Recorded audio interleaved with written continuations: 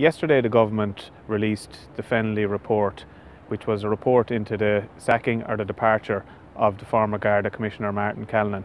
There is no doubt about it, but that Martin Collin was sacked by the actions either directly or indirectly of Enda Kenny, sending the former Secretary General Brian Purcell to his house almost at midnight to convey to him that the Taoiseach, if asked the following morning, wouldn't have confidence in Martin Collin as Garda Commissioner.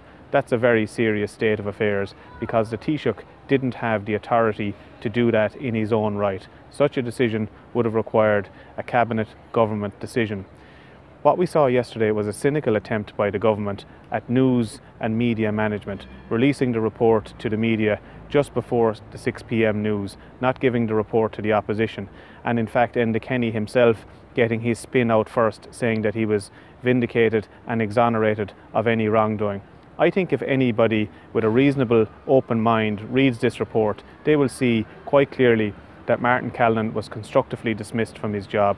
It's a bad day for politics. I think the government have acted very, very badly, the way they've treated a high-ranking public service, and the public ought to be concerned about the way Enda Kenny has conducted himself, has conducted the oversight of the Department of Justice and some of the senior people who oversee our criminal justice system. The former Justice Minister is gone, the former Secretary General of the Department is gone. Who next will Enda Kenny get rid of in the interest of political expediency to save his own skin?